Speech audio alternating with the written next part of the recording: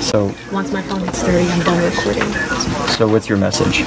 I really don't think there's anything new to say, but there shouldn't have to be, because if you looked around this closet and saw everyone just hiding together, you would know that this shouldn't be happening anymore, and that it doesn't deserve to happen to anyone, and that no amount of money should make it more easily accessible to get guns.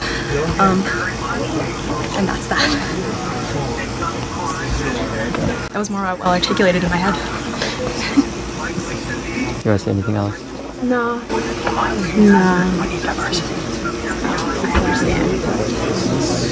Can it be off screen? I just don't want my face. Yeah, we'll point it at the ground. This is Alexx Vieux. This recording was taken at 9:32, February 14th, 2018. Alexx, are you okay with me recording this? Yes, I am okay with you recording this. Okay. I personally have rallied for, gun rights and less control, not necessarily less control, but this experience has definitely changed my viewpoint. I wanted to be a junior NRA member. I wanted to learn how to hunt. I was always fascinated by guns as a young girl, but this experience was so traumatizing to the point where now I can't even fathom the idea of a gun in my house or on my bodice.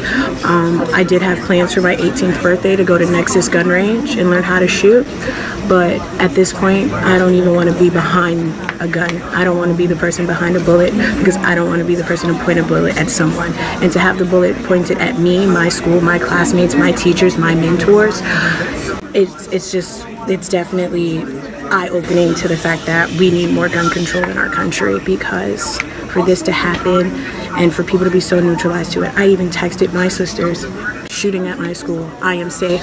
They both responded with, OMG, LOL, you're funny. Now that's a problem in society, and it's a bigger problem in America, and it needs to be fixed. And I believe the most definite way to fix it is by changing our laws when it comes to gun ownership.